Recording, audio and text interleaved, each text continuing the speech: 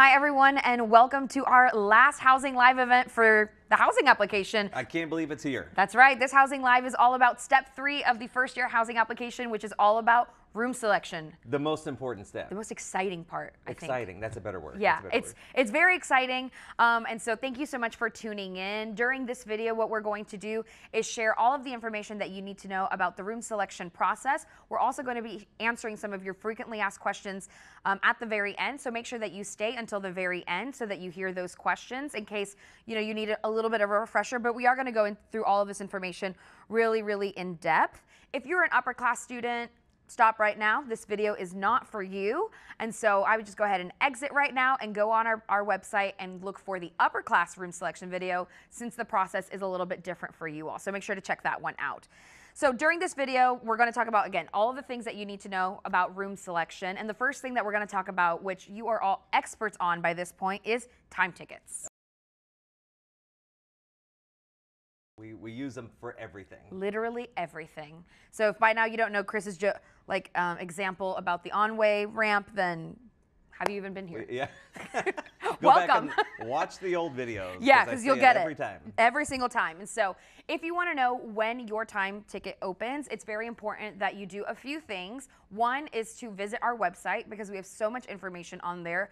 And the second is actually probably more important than the first, which is to check your email. Your KSU student email. Thank you for clarification. Yeah. Your KSU student email, very important. You can also check the housing portal. So if you haven't been going on the housing portal, which you already should have, you can also see it there. It should be the first thing that really pops up, as long as you've completed the right steps to get to step 3. So if you haven't paid your application initiation fee, or you haven't signed your license agreement up until this point, then you either haven't completed roommate selection or decided not to do it. And so you won't be able to see this next step. So very important that you go there and look for it. We're going to have a little video so you can see exactly where to find it, but it's very easy. Follow along those steps. And again, the reason that we do time tickets and why we talk about it so much is to make sure that you have a really good experience when you're inside the housing portal, that you're able to go through the process really smoothly, and really to make sure that our systems don't crash, because we know all of you are just anxious and biting your nails to get a room. And we want you to have a great experience. That's why we use time tickets. That's right.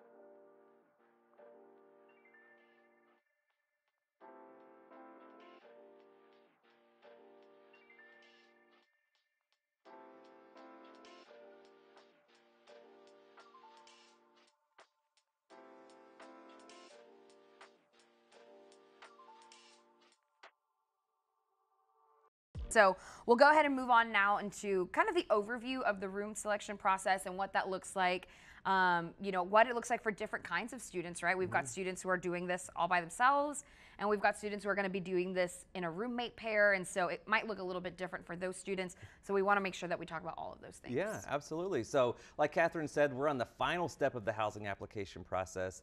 You started your application, you signed your license agreement, you picked your preferred roommate. Now it's time for the most exciting part, picking your room. So we're going to focus on those students who are in roommate pairs. The solo people, just ignore what I'm about to say. If you don't have a roommate, that's totally fine. It's an optional step, or it was, because it's closed now. But with roommate pair management, you and your roommate, your preferred roommate, need to discuss who is going to be the pair leader, because that person is going to drive everything for you and your roommate. And when you get into room selection, there's a page called Roommate Pair Management, and it will show you who you are, it will show you who your roommate is, it will actually show you the time tickets for both students, and as a group, you need to elect whoever has the earlier time ticket to be the pair leader. And that's important for a couple reasons, because if they have an earlier time ticket, they're going to be able to go into the room selection process earlier, and they will do everything. They're going to actually place both students on a room. The only thing the roommate pair leader is not going to do is pay the room booking fee for both students. Each student is independently responsible for that $75 room booking fee. So please make sure you do that before room selection opens up. When we release time tickets, you'll be able to get to that page, the roommate pair management page, and go ahead and elect who the pair leader is. It's really simple to change who the pair leader is. We have a screen capture here showing really, truly how easy this process is. You look at the time tickets, and there's a little button that says Make Leader, and that's it. Then that person will then drive the rest of the process for you.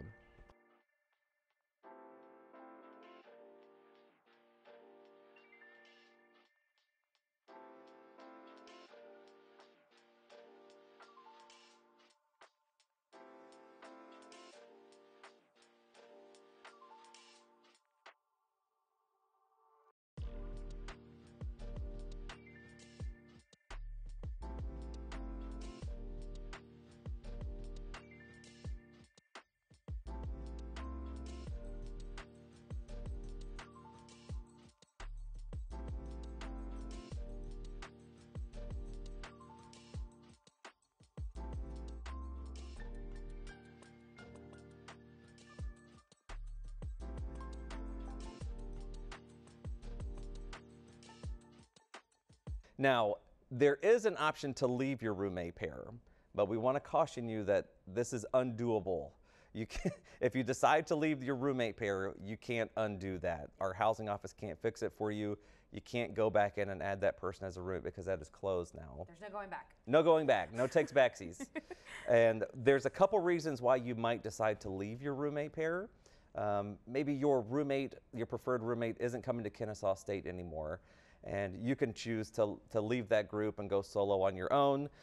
We might not have enough beds, or excuse me, we might not have enough units that have more than one bed in them, and so that would force your roommate pair to split up and then go solo and find rooms on your own. Or if you just straight up don't want to live with that person anymore. You've talked, you've communicated, and you feel like, maybe Catherine and I aren't a super great match. Yeah. I'm just going to secretly leave this pair and then go on my own.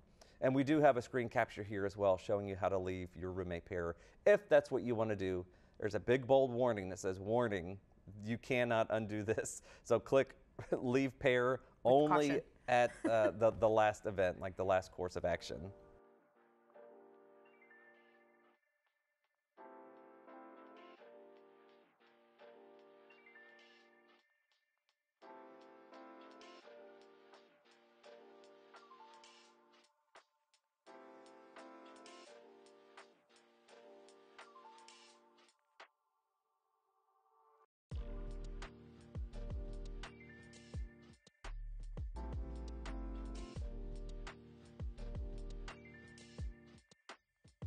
So then, again, the solo people, your process is a lot easier. You don't have to worry about roommate pairs. You get to pick your own room for yourself, and that's it.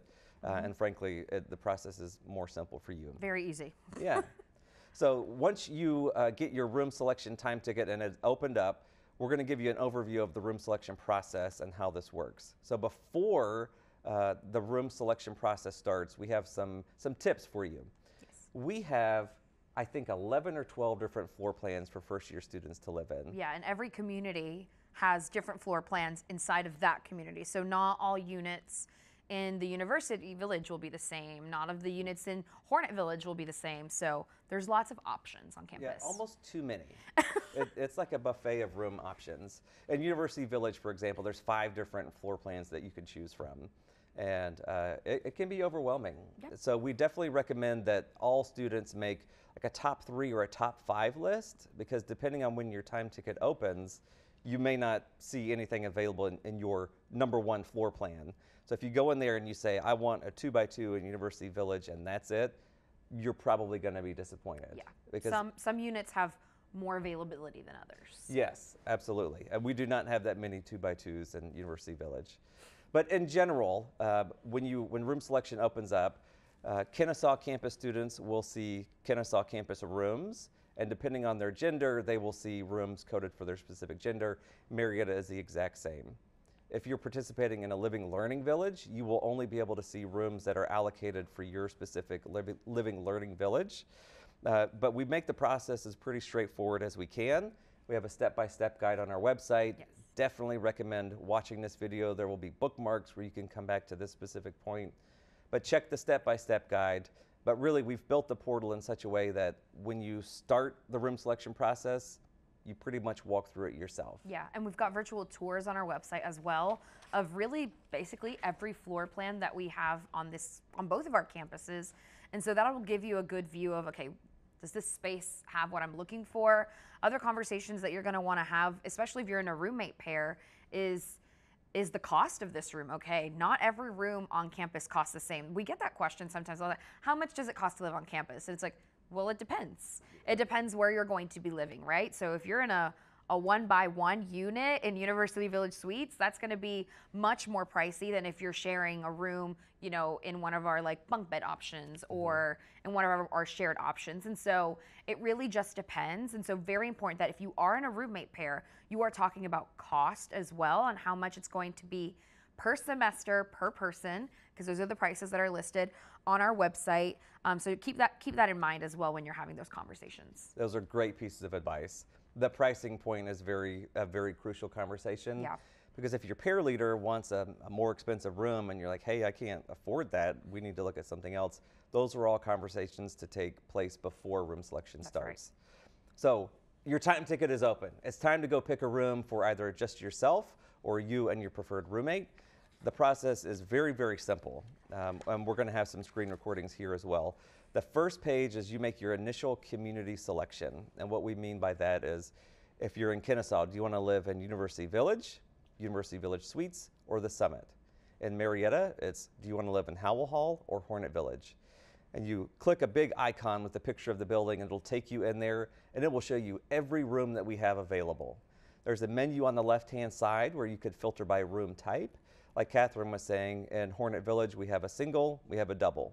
And you could say, okay, I want to live in Hornet Village. Now I want to filter by room type. I want to look at the single rooms that are available. Mm-hmm. And the process is very much like shopping. If you're solo, you're going to put one bed into your shopping cart. If you're in a roommate pair, you're going to put 2 beds in your shopping cart. And the system is intuitive. So let's say Catherine and I are a roommate pair.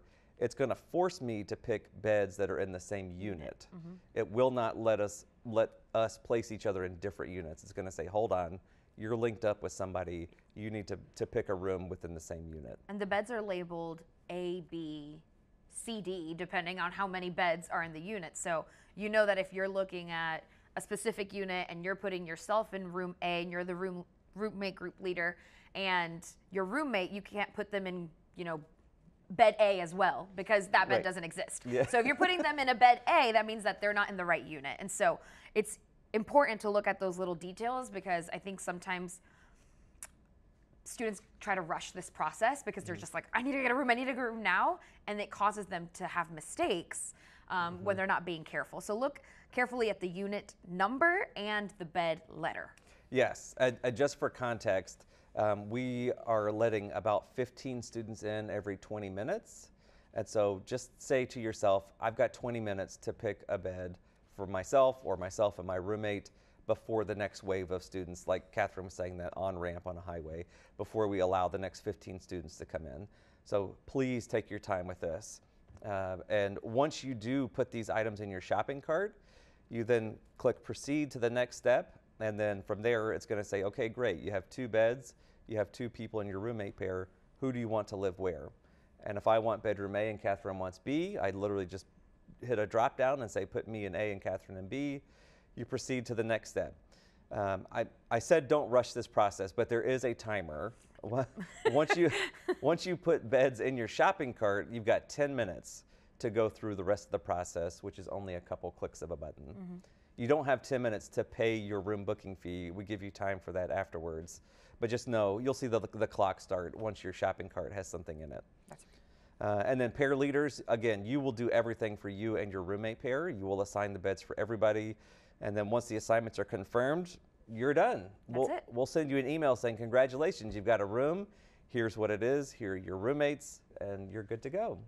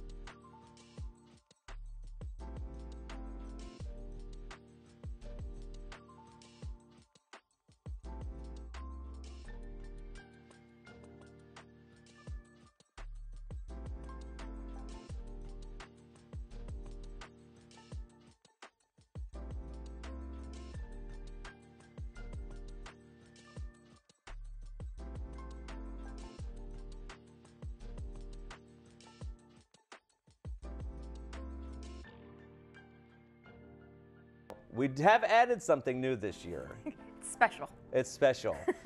We have given students the ability to change their room assignments.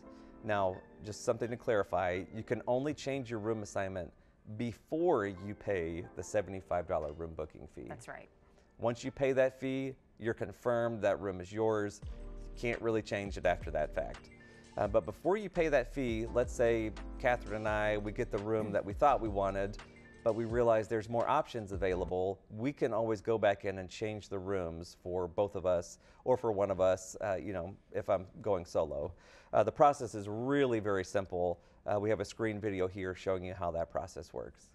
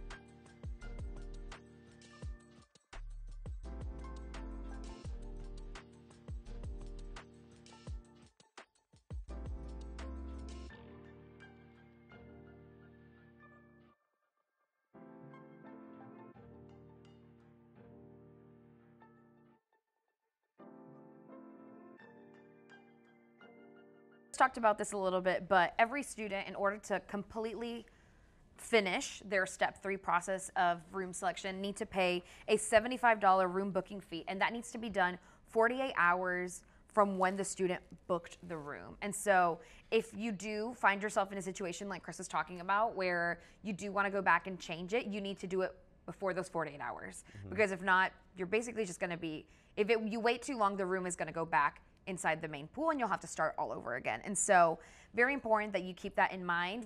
Roommate pair leaders need to make sure that they're communicating that to their roommates as well, letting them know, hey, I've already made the selection. We've got 48 hours to pay that room booking fee. It's going to be $75, and that will make sure that we confirm it. Something that has happened to students in the past is that they don't communicate about that well. The roommate pair leader will pay that $75, the roommate will not, and then they're like, wait, my roommate's gone. Yeah.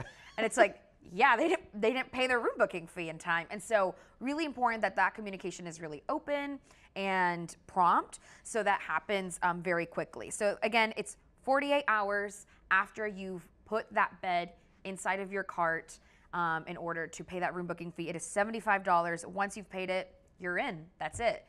Yeah, your process is done. Yeah. You can wait for move-in, which is the truly exciting part. Yeah, that's the best. We love move-in. Love it. It's the most exciting time on campus. It really is. And so after you've paid that room booking fee, like Chris was saying, you're basically done with the housing selection process. You're only waiting until move-in, and then when we get closer to move-in, we will have more information about the move-in process and how that works, and you'll get another time ticket for that as well. It's not over yet. Oh. And so lots of other information will be coming for you. If you've made it this far and you're like, actually, I'm watching this a little bit later, and I've tried to do all those things, but there aren't any rooms available anymore, that means that we've hit a wait list. Yes. So the past several years here at Kennesaw State, we have had a wait list for first-year students, where what that means is we simply have run out of rooms and we don't have any more rooms for students to pick in the housing portal. And so what we do is we turn on our wait list process, and it's all that means is it's free to add yourself to the wait list. There are some families that think that we hold rooms back and we hide rooms from students during this process, but that's not true. We put all the rooms we have available online at the start of room selection, and once they're filled up, we turn that process off and we turn our wait list on. So we have 4 different wait lists for first-year students. It's broken out by campus, Kennesaw, Marietta, and by gender, male and female. And so if and when that time arrives, when your time ticket opens, if you see that, I see the wait list search page ahead, that means that we're out of rooms. Now, being on the wait list is not the end of the world. Every summer, we're able to place hundreds of students off the wait list and into housing before school even starts in August. And we also continue to do wait list placements well after school starts. Generally speaking, mid to late September, things are starting to wind down with the wait list, and our beds are full again. So again, being on the wait list, It's not the end of the world. We place hundreds of students off of it. You'll be able to see your specific waitlist number live in the housing portal. And as we're placing people ahead of you, you'll see your number start to shrink and shrink and shrink. One of the most common questions we get, especially at summer orientations, is how long should I wait? It's May, it's June, it's July. I'm X number on the wait list. It's a really hard question for us to answer because it depends on your student, your family situation, how far you live from campus. But the wait list has been an unfortunate part of our business the last couple years. We anticipate it's going to happen again, but when it happens, you'll be able to see the wait list in the portal. That's right. Another important thing to know about the wait list is that you are on a wait list for any room that opens up.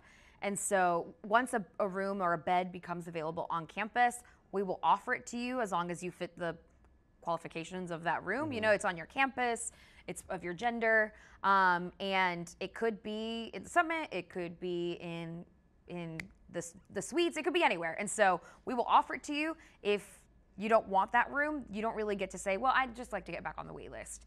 It doesn't really work that way. And so if we offer it to you and you decline, then you will need to add yourself to the wait list again. And you will unfortunately go to the bottom of the wait list at that point. Yeah.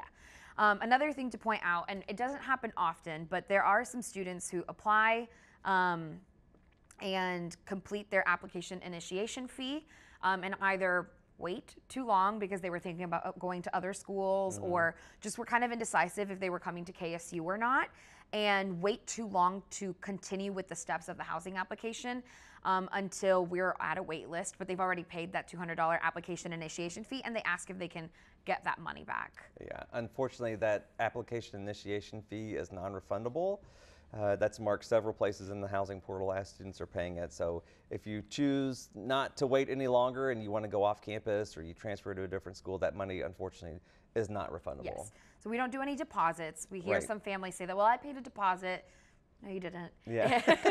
It is a non-refundable application initiation fee. And so just keep that in mind as you're going through this process.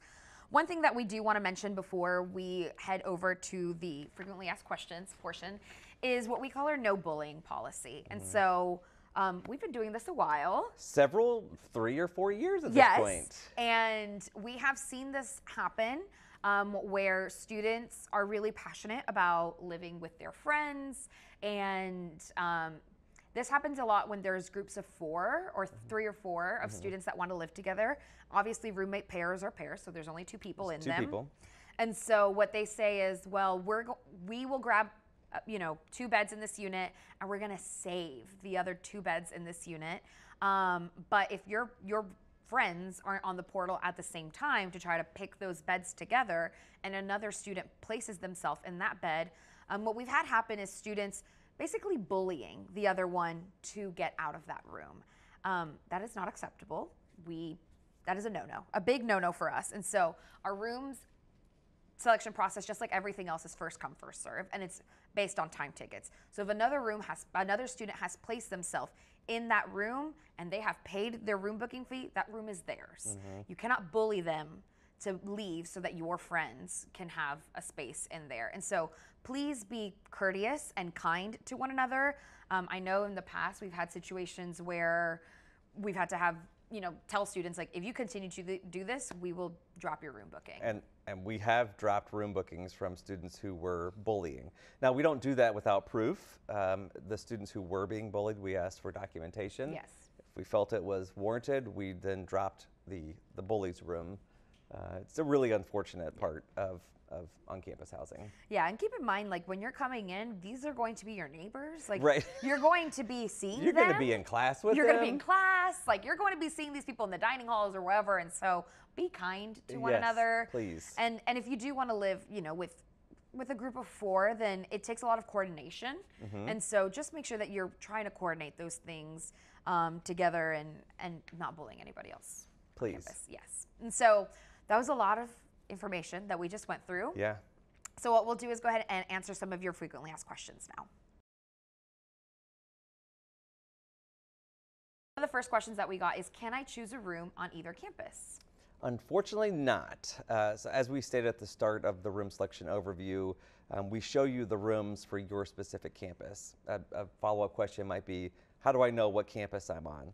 So we classify students based on their majors. So majors that are housed in Marietta, you're going to be a Marietta-based student. Same thing for Kennesaw. If you're a Kennesaw-based student or you're undeclared, you're going to live on the Kennesaw campus. And so that's how we split students up, and you won't be able to see rooms on both campuses. Another question that we get is there a priority or priority housing for people who applied for housing really early, like the first day that the application opened? There's not really a priority for those students, but they will get the earliest time tickets possible. So whatever date the room selection process opens, you're almost guaranteed to be on that very first day. So in a way, that is getting priority if you applied on the first day. It's a first come, first serve model. Right. What happens if I just don't select a bed? Oh, well, that would either indicate that you're no longer coming to Kennesaw, or you haven't read our emails or anything like that. We do not do any manual placements. From our very first live video, we said this process is completely student driven. The power's in your hands. So if you want to live on campus, you've got to take action. And if you don't pick a bed, you're going to end up on our wait list if we end up reaching a wait list. And you'll have to wait until we reach your name on the wait list. That's right. What should I do if I'm on a wait list, but I'm also of a living learning village during room selection? This question is pretty common. So our LLV, Living Learning Village partners, they have a certain number of beds that they can fill. And in turn, they accept a certain number of students into their Living Learning Village. If you're waitlisted for a Living Learning Village, my best recommendation would be to go ahead and pick a room on campus, because you may not ever come off that LLV waitlist. I would not rely on that. So this is insider info. If you're on an LLV waitlist, that means they've already picked the exact number of students for their exact number of beds, and your chances of being pulled into that LLV are slim. So if you want to guarantee yourself housing on campus, go ahead and pick a bed. And then if you're admitted into the LLV after the fact, then there's a bed for you there, and we can change that on our end. If you're in a living learning village, do you have priority at room selection over other students? No, I wouldn't say it's a priority, but again, if you've been accepted into an LLV, you are guaranteed that there is a bed available for you. So there's no chance that you're not going to end up with a bed within that LLV, because we take great strides to make sure we don't over-accept for our living learning villages. So again, no priority necessarily, but there's a certain bed set aside for you. A really popular question that we get year after year is, I want to live with 4 of my friends, or 3 of my friends, or whatever, a bigger group of people. More than but usually more than 2. How do we make that happen? Okay, this is, like Catherine said, this is an every year question. Yes. It comes down to communicating with both roommate pairs. Yes. So my best example for this is, let's say you have a roommate pair of 2, their earliest time ticket opens Tuesday at noon. The other roommate pair, their time ticket opens Wednesday at 1. In order for y'all to have the best chance of living together, you need to wait until both pairs' time tickets are open. So that would be Wednesday at 1 o'clock. And then go in together as 2 roommate pairs and search for 2 different sets of rooms in the same unit. Not saying it's impossible, I'm just saying it's more difficult. Yeah. We changed our roommate groups. We used to allow groups of 4 down to roommate pairs of 2, because we don't have a lot of units that can accommodate groups Of 4. Yeah. So we decided to undo that and change it a couple years ago. It's not impossible. We see student groups do it every year. It's just going to come down to coordination and, honestly, pure luck. Yeah. I think also you have to ask yourself, what is the most important thing to me, especially if you're in that roommate pair that has the earlier time ticket, because there could be, you have to remember that there are people coming in every 15 minutes after your time ticket opens until that next group opens. And so if you don't have, the luck, right, that your time tickets are only a day apart or even hours apart, then, and they're actually days, more than 2 days even, I would say, what's more important to you? actually confirming a bed on campus, or living with your friends. You can always tell them what unit you picked. Right. And say, hey, we're living in unit so-and-so in University Village on this floor. Try to find something near us. Yeah. Visit each other. Go down the hall. Yeah, I also like to give the example of, okay, so you're a friend group of 4. You're in 2 pairs of 2, and you end up in different units. That's actually a good thing. You make new friends. You're gonna double your friends. You're gonna go from having 4 friends to 8 friends. That's right. And it's gonna be great. You know, living with strangers is a strong word. Living with new people is a great opportunity. New adventures. So be open to new adventures. I love it. That's right. All right, and so if you have other questions, there is a probability, a very high probability, that we have already answered it on our website. So make sure that you visit our website and look at all of the frequently asked questions that we have on there. We've mentioned this a few times, but we also have step-by-step guides for all of the steps of the housing application. So make sure that you look there as well. Also, your email is going to be so important. So if you've already gotten into the pattern of checking your email, great. If you haven't, start doing it now. Do it today. It's very important. Add it to your phone. That's right. It's so easy. It's compatible with all the different phones that are out there. So easy. And also, as we're gearing up to the more exciting part, which is move-in, we send a lot of communication about move-in. A lot, yeah. And like Catherine said, you'll have a time ticket where you will pick your exact move-in day and time. So please check your email. That's right. And so look out for information about move-in. Sign up for orientation if you haven't already. Do all of the things that you need to do to get yourself ready to start at KSU, because we are so excited to welcome you. If you have any questions after today, please reach out to the Talon One Service Center. They are really your one-stop shop for any questions that you may have, not only about housing, but any of our other campus services departments like the bookstore or dining or parking.